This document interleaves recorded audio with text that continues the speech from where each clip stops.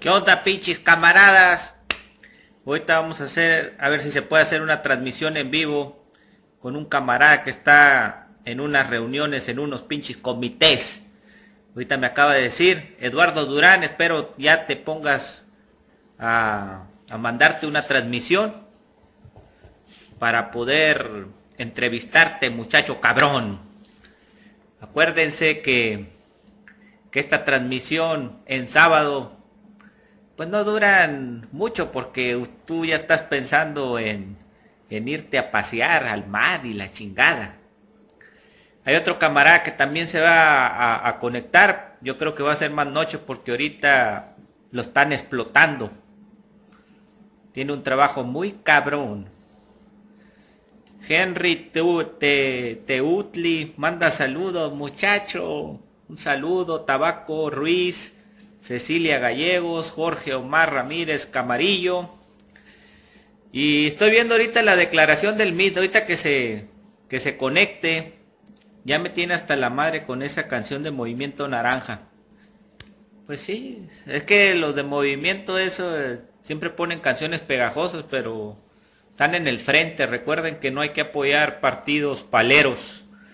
Ahorita el Meade, acabo de ver una noticia en Aristegui, está tachando a Nini, a López Obrador, como diciendo que es un huevón, que no trabaja y que tardó 14 años para terminar sus estudios, y llama guía de turista a Ricardo Anaya, como diciendo que nomás se dedica, que sabe hablar inglés y que viaja al extranjero y que no queremos en México a alguien así como Ricardo Anaya. Y el José Antonio Meade se cree como un intelectual, alguien que ha servido al pueblo de México. Ese pinche viejo, el Meade, lo está asesorando JJ Rendón. Es un antichavista de lo más mierda que puede haber. Fue asesor del corrupto Carlos Andrés Pérez, que reprimió en el Caracazo, y ha estado promoviendo a la derecha internacional. Apoyó al Santos de Colombia y fue apoyador y asesor en la campaña de Peña Nieto, y ahora vienen a asesorar con lo de los rusos que vienen a México, que Venezuela, van a meter hasta Corea del Norte, que por medio del PT van a ver que están dando órdenes a Morena, que Irán ya volvió otra vez a Ayatollah Khomeini a dar instrucciones desde la tumba a los ayatolas para que vengan a apoyar a Morena. Puras pendejadas, pues. El PRI está desesperado y están tachando de ridiculizar a Andrés Manuel. Ahorita están poniendo que es un huevón, que no trabaja, que se hace pendejo nomás haciendo grilla. Y esa es la estrategia del PRI. Miedo, minimizarlo y tratar de ponerlo como que no es la mejor opción, y el PRI sí. Dicen que van a venir los rusos y Venezuela a controlar nuestro país, cuando Estados Unidos es el que controla nuestro sistema económico, y tienen a la mitad de los niños trabajando explotados en la miseria, sin seguro ni nada, no, si se enferman se mueren, no tienen protección social, son una especie de a ver qué les puede pasar en un futuro. La mayoría de los niños son sujetos hasta que los hagan trata de órganos. No hay un sistema de salud accesible a la gente. Es una carnicería todos los días de descabezados en las calles públicas. Entonces, ¿qué viene este pinche PRI con un peso devaluado, carestía, miseria, pobreza, con el proyecto de Estados Unidos, privatizando nuestro petróleo, robando nuestros recursos? Hay que sacarlo a chingar a su madre. Ese pinche Rendón ya estuvo bueno, no hay que dejarnos. Sí, es que anda en revistas como del País, poniendo que es el mejor asesor en Latinoamérica, que es alguien como un Enrique Krause, aunque ese pinche Enrique Krause tampoco sirve, pero es una especie de promotor del neoliberalismo en el mundo. Entonces hay que ser muy abusados con eso. Estoy esperando al Eduardo Durán que se conecte porque él está en un comité ahorita. Entonces, déjenle mando un mensaje de que se conecte, porque no podemos estar mucho tiempo esperándolo, y si no se conecta, pues ni modo. Yo hago la pinche transmisión, como ya saben, porque a veces les da miedo, es todo su pinche pedo, es que tienen miedo, inventan pretextos, no, fíjate que acá y que la chingada, a lo mejor está solo en su casa y ni siquiera son puras mentiras nomás. Pero pues vamos a creerle, vamos a darle el beneficio de la duda que se va a conectar, a ver si es cierto, porque dice que está con un comité de más de 1000 personas informando y alzando a la gente para que se organice y que la chingada. Déjenle, pongo ahí. Fíjense que hay que ver cuántos senadores existen en nuestro país y cuántos diputados. Son 500 diputados, son 128 senadores. En realidad, los diputados del PRI son 206, 109 del PAN, 53 del PRD y 48 de Morena, en los diputados. La función de un diputado es analizar proyectos de ley, fiscalizar actos de gobierno, entre otras cuestiones. Tiene una mesa directiva, un vicepresidente y secretarios que duran 3 años y valen madre, no sirven para nada, son unos pinches huevones. Los senadores que intervienen en los procesos de ley, tratados internacionales, pueden quitar el Tratado de Libre Comercio, los pinches senadores si quieren, nombrar cargos públicos, modificar, formar declaraciones, retirar reservas, denunciar, suspender, designar a ministros de la Corte, resolver conflictos. Ellos pueden hacer, los pinches senadores, son 128, duran 6 años ellos, porque a veces no sabemos los mexicanos qué facultades tienen los pinches senadores, qué pueden hacer. Incluso si no tienen ciertas facultades hay que romperlas y ponerse del lado de las marchas, de los movimientos sociales. Porque vi una entrevista que le hicieron a Lilly Téllez de Sonora. No me acuerdo quién fue el cabrón que le entrevistó y le preguntan ahí ciertas cuestiones de qué ve en Sonora, por qué inicia en la política. Yo la vi muy leve, ¿eh? Acuérdense que Sonora es puro PRI-PAN y aunque ella no tenga una gran estructura, va a batallar porque ahí realmente es una sociedad muy amafiada, los priistas y panistas, y ponen gente también así como güeros y blancos para atraer a la gente, como de clase media alta. Entonces Lilly Téllez la pusieron ahí, pero yo me fijo a ver cómo piensan también, no crean que es pura imagen.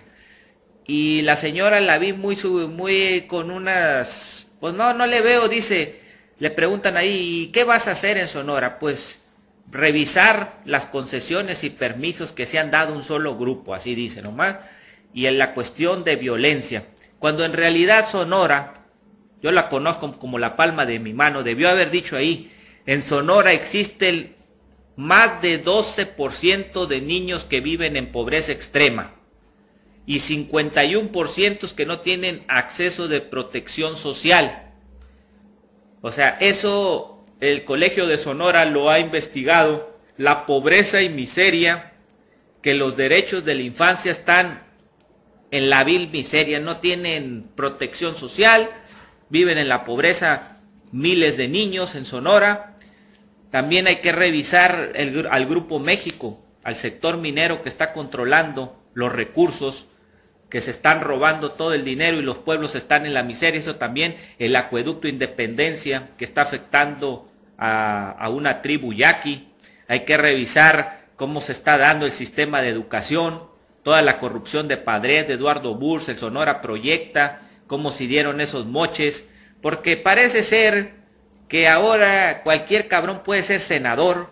Yo veía más perfil en Sonora, pues es un estado muy complicado, pero los perfiles que debió haber postulado Morena para senador es alguien como Noroña, no como diputado, es más en senador, porque son gente que investiga, no son gente que no sabe ni qué va a hacer, ni qué facultades tiene, ni ser una verdadera oposición. Todavía el Monreal, fíjate, a mí no me gusta mucho el Monreal, pero tiene el perfil de un senador, porque vota en contra, se alinea a veces por conveniencia. Es cierto, ellos buscan también ser una clase política privilegiada con un alto salario, mientras la mayoría de nosotros estamos ganando una miseria, con ellos con prestaciones, aunque dicen que se reducen el sueldo, pero siguen teniendo un sueldo muy elevado que no lo tiene la mayoría de nuestro pueblo.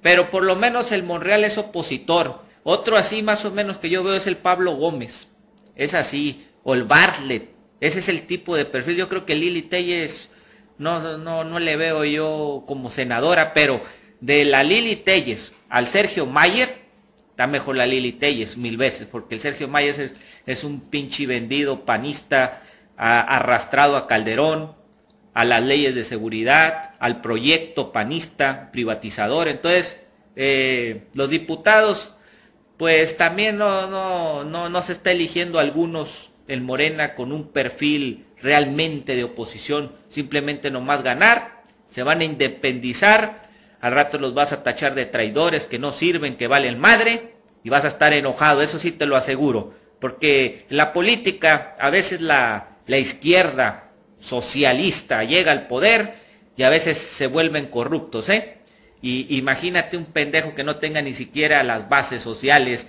que no lee, que de la noche a la mañana se hace luchador social de izquierda. Es que la izquierda es distinto, acá somos un pensamiento más elevado del PRI y el PAN, no somos mediocres, nosotros rechazamos toda esa mierda que sale en Televisa, porque es pura mediocridad para la gente. Nosotros estamos buscando expropiaciones, nacionalizaciones al sector privado. No andamos con pinches mamaditas. En Sonora se necesita una verdadera revolución contra los grupos de poder de Eduardo Burs y la oligarquía que está ahí, controlando desde el huevo, el sector minero, las tierras, el agua. Y esto no veo yo en Morena. Veo gente muy parecida al PRI y el PAN con un discurso muy que no sirve. Imagínense que yo fuera senador y con ese discurso tienen el derecho de mandarme a chingar a su madre, porque pues nomás voy a estar robando el dinero de la gente, no voy a servir. Realmente un senador tiene que fajarse y representar a las mayorías y enfrentarse al otro poder, que es la burguesía. Pedir que se modifiquen los tratados comerciales que nos están chingando, como el TLC, y varios tratados que hace Sonora con los gringos, que nomás traen a la gran empresa y está afectando a todo. Necesitamos mejorar las condiciones de Sonora. Es un estado rico, pero concentrado en unas cuantas familias. La conozco a la perfección, muchacho cabrón. Más que todos son culones. Nadie se enfrenta al verdadero poder, que es el empresario, el poderoso, el que controla al político. Y luego ya hablamos de la inseguridad, que está como loco. Ahorita Cajeme me están informando que se murieron unas balaceras impresionantes, porque hay una descomposición social. Hay pobreza, hay miseria. No les estoy hablando que el 57% no tiene protección social. El colegio de Sonora lo está diciendo. ¿Cómo quiere resolver el problema de inseguridad si la mayoría está valiendo madre? Con sueldos miserables y una gran burguesía concentrando todo. Son las mismas familias dominantes. Los Beltrones, los Pavlovich, los Elías, los Laborín, los Schwarber. Todos esos cabrones, los Burs. Entonces, ¿qué quieren de pinche Estado? ¿A poco creen que van a cambiar las cosas? No. Falta una verdadera revolución en Sonora, con líderes chingones, no zarras de esos que están poniendo el Morena. Y todavía la Lilly Téllez, pues si no hay más, pues yo no sé qué van a hacer ahí, pero necesitan asesorarla bien a la señora, porque trae unas ideas muy superficiales, así como el Gilberto Lozano o el Kumamoto, muy ciudadano, y acá, no, eso no necesitamos cambiar el modelo económico que vive ese estado. No puede estar concentrado las telecomunicaciones en un solo grupo, la alimentación en un solo grupo, la industria en un solo grupo. Todo está concentrado en las mismas pinches familias. Es la misma chingadera, desde que yo nací eran las mismas pinches familias que controlaban todo y siguen haciendo eso. Es más, desde los tiempos de Porfirio Díaz siguen controlando la economía en Sonora. Las grandes tierras, todos siguen la misma chingadera. Así que dejémonos de hacer pendejos y busquemos realmente la verdadera transformación, porque esa pinche palabrita se usa mucho y no saben ni qué chingados es la pinche transformación alguno. Creen que transformar es dar un discursito pendejo ganar arriba de 100,000 pesos y ya jugársela de senador o diputado. Eso es muy chingonazo, ya. Aplaudan pues, pendejos, si quieren eso. Eso vale madre. Pinche salario, los pinches senadores deberían de estar con un salario no más de 8,000 pesos. A ver si es cierto que trabajan para la gente. Y que vayan al seguro social los hijos de la chingada. Ya basta de tanta pinche farsa, tanta faramaya. Tienen bonos de cualquier pendejada, de riesgo le llaman. Y uno no tiene ni siquiera un pinche seguro social de acuerdo a tu salario y te ponen lo que quieren, un salario mínimo para que los pinches capitalistas no paguen nada. Y un pinche seguro social cagado. Entonces no vengan con pinches mamadas. A mí no me gusta la pinche simulación. No me gusta la hipocresía. Yo me metí a la izquierda, ya se los dije, para fomentar otro modelo económico. Si creen que yo me metí como el pinche Kumamoto para hacernos pendejos con quitarle el fuero a los políticos, quitarle los pinches salarios, disminuir el Congreso, no, hombre, mejor ni me meto a la pinche política, mejor me voy a la chingada y ya los dejo. No hago no transmisiones, no hago nada. Si creen que tengo esa pinche ideología, pues mejor ni me dedico a nada. Ahí que se los cargue la chingada a todos.